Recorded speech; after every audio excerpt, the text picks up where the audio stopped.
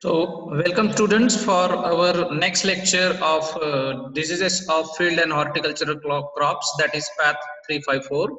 So now we are moving towards the diseases of crucifers. First disease of the crucifer is Alternaria leaf spot, also known as Alternaria leaf blight, as the causal organism is Alternaria brassicicola. Basically, Alternaria is known for the disease causing pathogen which causing the infection towards the leafy vegetables as well as in case of the crucifers. Basically, as you can see in the image, that circular spots are arises on the leaves, particularly in the case of the crucifers. Most targeted is cabbage and the cauliflower, but almost all the cruciferous family crops infected by this Alternaria. Alternaria having the basics, basically the some of the conidial development in an alternate manner, which release in abundance in quantity. That's why it is known as Alternaria. So that is some of the points related with the Alternaria, which forms a lots of conidia to cause the heavy infection. So if you see carefully in the case of the symptoms, so this kind of ring spot known as in our pathological scientific language, that is concentric ring spot. If you see in your manual, you can see the particular word of that particular symptom, that concentric ring spot arises on the surface of the leaf to scattered all over to the leaf lamina. At the base you can see the enlarged image of that particular spots, which causes then which converted into the blighted effect. These concentric ring spots when collide with each other to form a big patch, which known to be a blighted patches on to be the on the margin as well as the central portion of the leaf. The heavy infection by the support of the average temperature and the heavy humidity leads to the heavy blightness and drying of the leaves, which causes the ultimate effect on the leaves, the drying of the leaves and shedding of the leaves heavily, and destruction on the alternately on the development of the plant, which causes the adversely effect on the yield also. So these are some of the factor which is related with the Alternaria leaf spot and blight. Primary source of infection is by infected seeds, plant debris, and also the pathogen also survives on the weeds, which causing known to be the collateral host for the primary source of infection. And secondary source of infection by conidia, which is disseminated by the wind. So this is about the Alternaria leaf spot of crucifers. Second disease of the crucifer, that is important disease, black rot. Causal organism is Xanthomonas campestris, Pathobus campestris. So basically the black rot causing bacterial disease arises first of all impression symptoms on the leaves. If you can see, it's a typical type of symptom. If you see here, the marginal blight resembles as some kind of notation here to identify a particular disease, that is black rot. English alphabet, that is V-shaped spot or a blighted patch arises from margin to the inwards, near to the margin and near to the midrib. So you can see here also at the bottom image, this resembles as a V alphabet. V-shaped patch or V-shaped spot arises from the margin towards the central midrib. So this is the first impressive symptom which can be occurs in case of the black rot, which arises first of all to show the particular symptoms of the Xanthomonas campestris.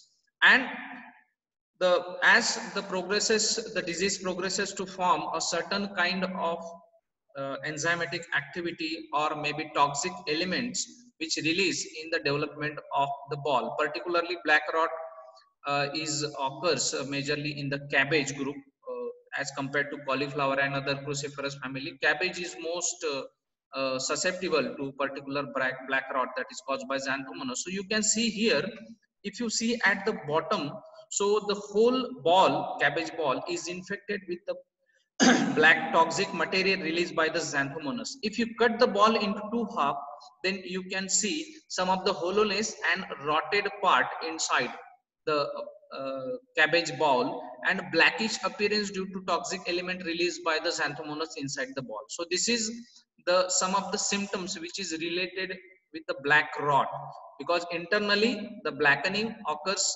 and rotting of the balls may be occurs. So that's why this disease is known as a black rot, starting with the V-shaped patches on the external surface of the leaf, starting from the margin towards the central midrib, and internal black rot, which if you cut into two half, you can see the blackish appearance or rotted appearance of the toxic material by the Xanthomonas. So this is about the symptoms of the black rot. Primary source of infection by bacterium through infected seeds, plant debris, and also this bacterium survives on the weed as a collateral host.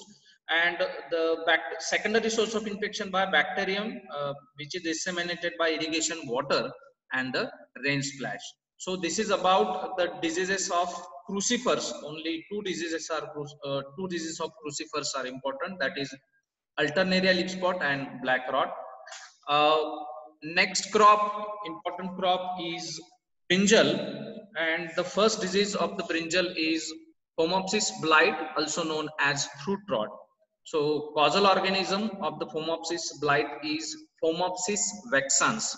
So, in case of Phomopsis, if you see Phomopsis, Dendrophoma, these are some of the pathogen which creating and destructive effect at the time of majorly at the time of harvesting. But in case of this Phomopsis vexans, that is Phomopsis blight, there are three types of different symptoms can be seen from the seedling stage as well as up to the up till the fruit formation.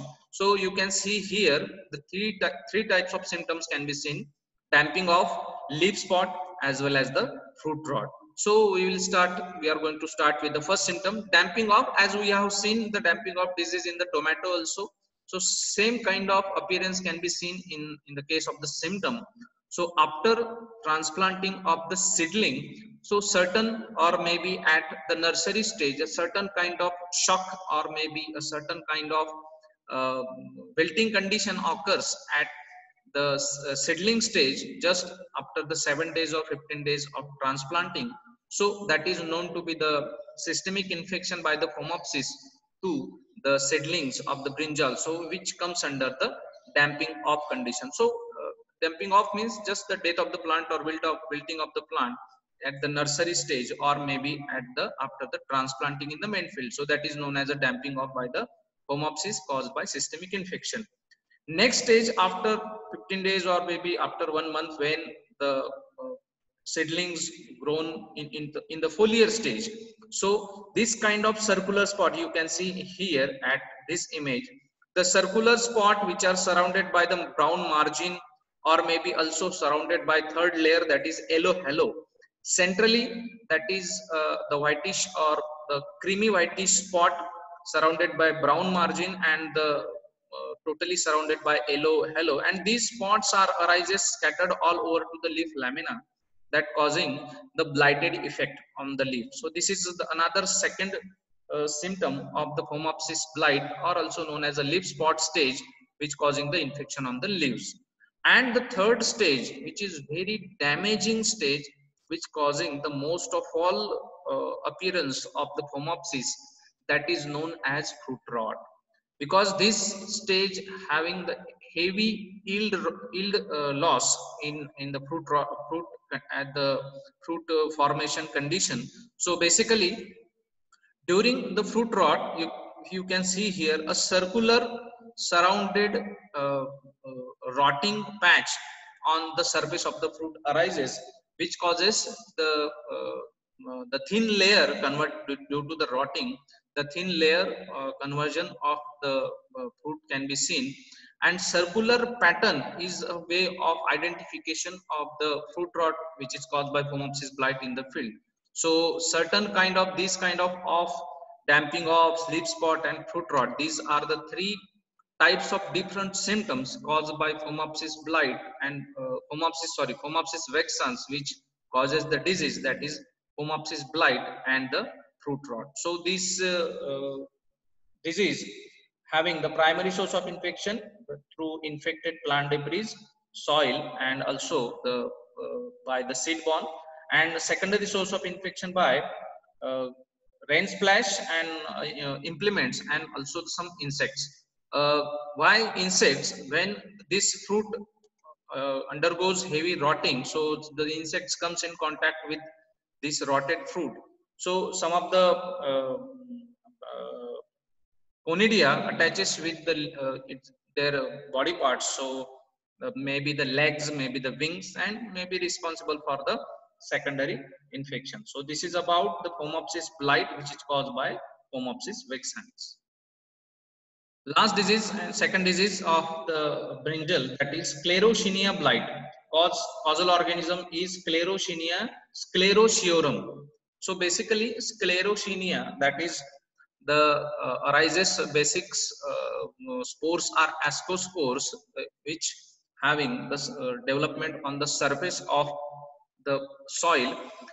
Basically when there are some of the factors, maybe some undecomposed organic matter on the soil surface, or the undecomposed manure used by the farmer, so some sclerotial bodies arises from that particular undecomposed organic matter. So these are responsible for the development of the sclerotinia on the surface of that particular stem. At the surface, over the surface, when the stem comes above the soil surface, it is known to be the collar region of that particular plant. So that sclerotinia or sclerotium develop on the surface to cause a direct entry through the vascular tissues through the stem, and enters through the inside the vascular tissue to cause the systemic infection.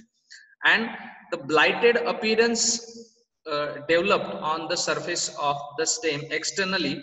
You can see here the sclerotinial growth, the sclerotia as well as the ascospores develop on the surface of that particular stem, that causing the heavy damage in the case of the blighted appearance to the basical stem. And that appears to be the whitish fluffy or cottony growth on the surface of the stem, that causing the heavy damage to the plants if the environmental conditions suitable to the development of the this fungus. So it may be causes the sometimes death of the plant. And nearby you can see here the nearby leaves and the branches having the heavy blightness effect due to the development of this sclerotinia. So this is about the sclerotinia blight that causing the infection to the stem as well as the nearby branches and the leaves.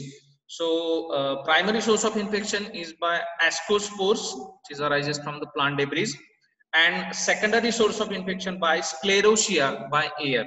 Basically if this fluffy white cottony mycelial growth or maybe fungal growth which releases the sclerotia in the air, and which causes the secondary infection to the nearby plants. So this is about the diseases of the crucifers and the diseases of the brinjal. Only two diseases of the crucifers and the brinjal are there for your examination, and the both the diseases means in the case of the crucifers and in the case of the brinjals are important for your syllabus. So in the next lecture we will discuss about the diseases of okra uh, and the diseases of beans. So this is today's I'm going to end the today's online lecture of our path 354. Okay, good day.